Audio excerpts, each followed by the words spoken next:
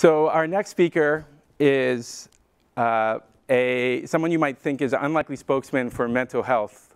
He's a born athlete. He played baseball for the Pittsburgh Pirates before moving to the National Football League as a professional football player. He and his mother founded the Hayden Hurst Family Foundation mission, whose mission is to raise awareness for mental health issues in adolescents and teens, as the foundation wants to open the communication channels to talk about mental health. It wants to eliminate the stigma, give guidance and support for children in need. Please welcome the NFL football tight end for the Atlanta Falcons, coming to us from Atlanta, Hayden Hurst. Thank you for having me. It's an honor to be here speaking to everybody. I'm going to take some time now to kind of tell my story about what brought me to mental health.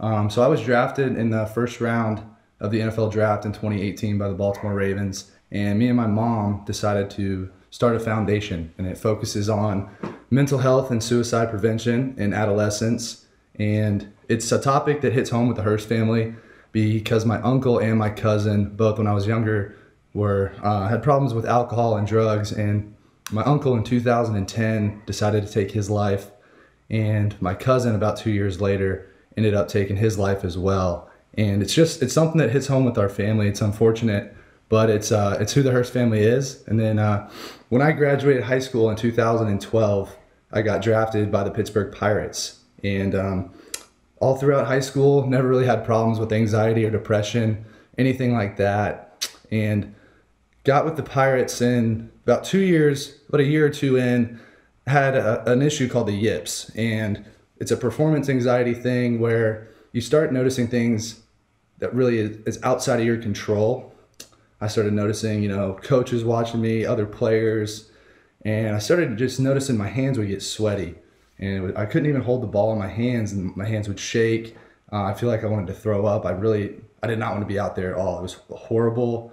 And I went through it for about 3 years. And not only did it affect me on the field, but off the field was, my life was just kind of a roller coaster. I was drinking, drugs, staying in my room, a dark room, watching TV, didn't want to be around people.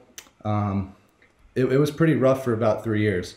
I tried everything that I could do, talked to doctors, therapists, tried medication, and just nothing really clicked. But a good buddy of mine introduced me to journaling, and for every day when I was with the Pirates for about 2.5 years, every morning, every night, any thought that crossed my mind, I would put it on paper. I would write it out just to get those toxic thoughts out of my head. And I really attribute that to why I was able to dig myself out of that hole.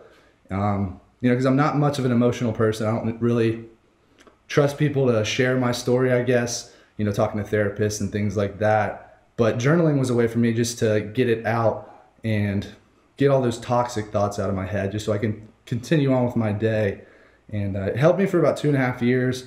Decided to leave baseball in 2015. Made the decision to go play football at the University of South Carolina. Got there, I thought all my problems were going to be behind me.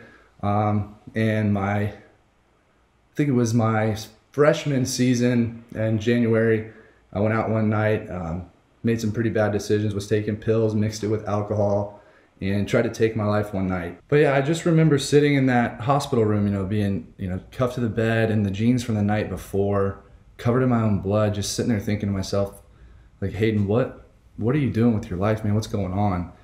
And I kind of made a promise to myself sitting in there, I was going to be the best version of myself that I could possibly be. And I think from that night forward, I pretty much dug myself out of the ashes and turned myself into all SEC, turned myself into a first round pick.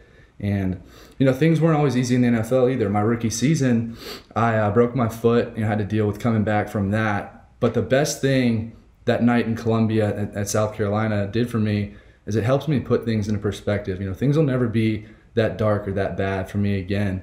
But I'm able to reflect upon it now, as bad as it was. It's helped turn me into the person that I am today. And it's a huge part of the reason why I want to reach out and tell my story, to maybe help someone avoid, going down that path that I did. But my message for people out there right now, with everything that's going on, this quarantine and Corona, it's times are tough right now. It's hard. No one's been through this before. we really don't know what's going on. We don't know when we're going to come out of it.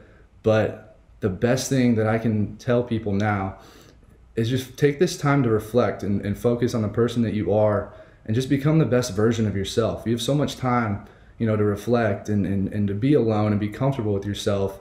You know, take the time to be with your family, exercise, do things that help get your mind off of, you know, having to stay at home and just be kind of, I guess, trapped, you know. But enjoy your family, and I would say just become the best version of yourself that you possibly can. You know, just take the time. You got plenty of time at home.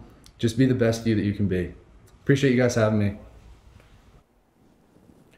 Thank you to Hayden Hurst for sharing your story.